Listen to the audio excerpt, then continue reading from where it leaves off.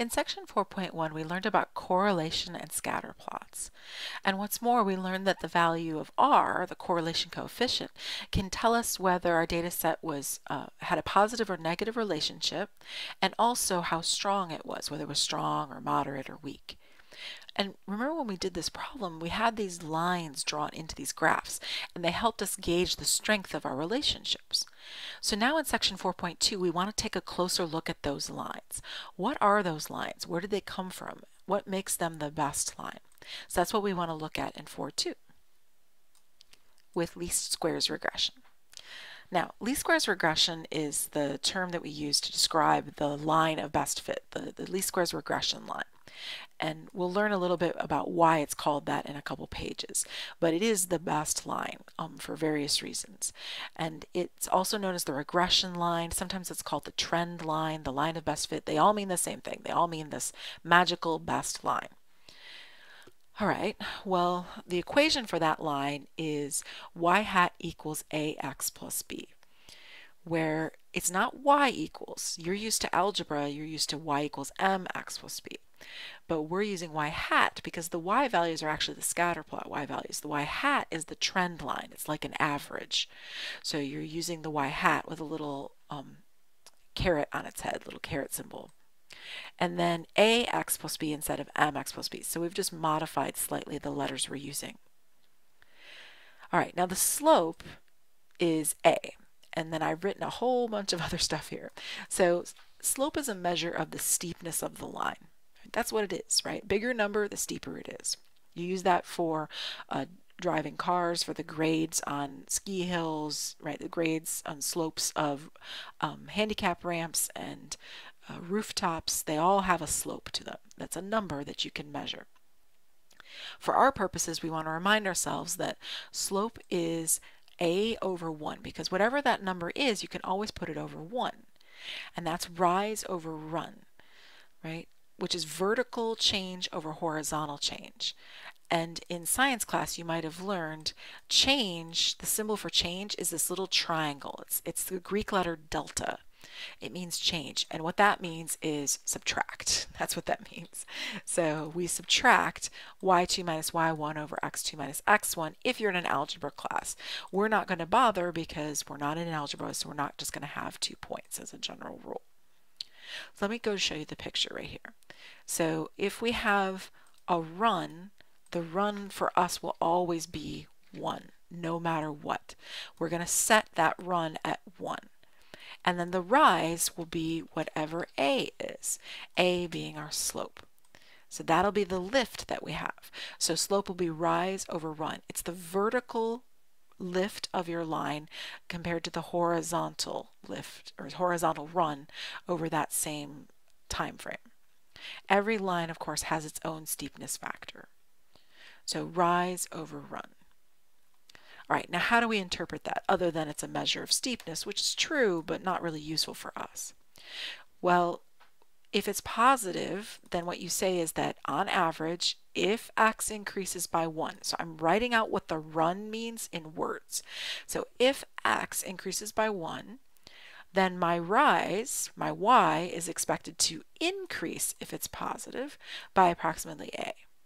Now, if my slope is negative, then I'm going to use the word decrease. So don't write increase or decrease. Choose whichever one's appropriate for your problem. So if you have positive slope, write the word increase. If you have negative slope, write the word decrease. Use whichever one's appropriate. But the important thing to note here, a couple of things. One, you say on average. You're kind of accommodating for the fact that this is a trend line. This isn't perfect. You're not in algebra class, so it's kind of squishy. So you're saying on average, this is what we expect. That's also why the word expected is in there. Right? It's kind of showing squishiness, that we're not 100% sure of what's going on. We're just kind of seeing a trend. Then we explain the run right here with x, always using the number 1. And the rise right here with that phrase. Now before I go any further, you'll notice that the x and the y are in quotes. So you might be thinking to yourself, what does that mean? What that means is I don't want you to write the letters X and Y. Again, we're not in algebra. So if you're given context, then you should write out what that context is. So you write out what your explanatory variable was in words, right? So what was your explanatory variable for that problem's context with words? And then for the Y, you write out the response variable in context, right? So for the problem's context with words. There you go. So don't use X and Y. I mean, unless you have to. If you're not given a context, then fine, use X and Y. But if you're given a story problem with context and real life data, then you should be using words in English to explain what those variables were. All right, now before I go any further, the Y-intercept is where the line will hit the x-axis, right? So that's, or excuse me, hit the y-axis.